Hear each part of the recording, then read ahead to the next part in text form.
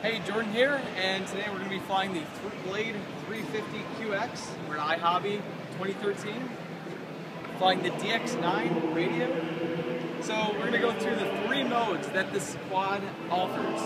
So the first thing is we've got Smart Mode, Stability Mode, and Agility Mode.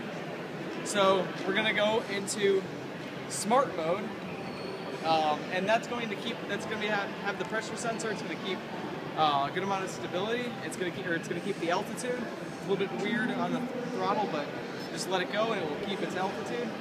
So to arm it, you're going to go right rudder, left rudder, and center. That's going to arm it, and then you're free to take off. So if I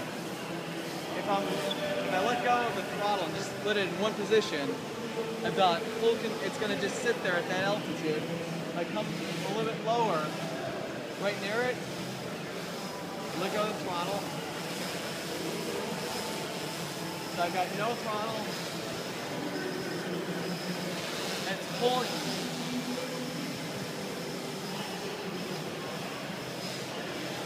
So if I go up to it, move it down, push it up, I can't get it above that altitude. So the next mode we're going to go to is Stability Mode. And this is going to be just like the Nano QX, where it's got the bank and pitch angle. You can't go beyond a certain angle no matter how much you push it. And this mode really helps you because if you let go of the sticks, get scared, you just let go, and then you can just slowly bring the throttle down to land it. And it's not going to go all over the place just like Agility Mode. And it still flies around fairly nicely, even in the Stability Mode. So now we're going to flip the switch, and now this is going to be the Stunt Mode, Agility Mode, and it's very quick. It's very squirrely. You got to get used to it. But it flies very much like a nice responsive helicopter almost. And this quad has a lot of power and flip.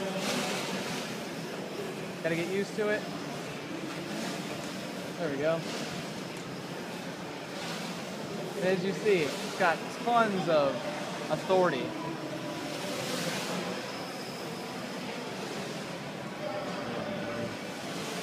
Alright, we're going to come in and land it. And we're going to hit the throttle kill to shut it off.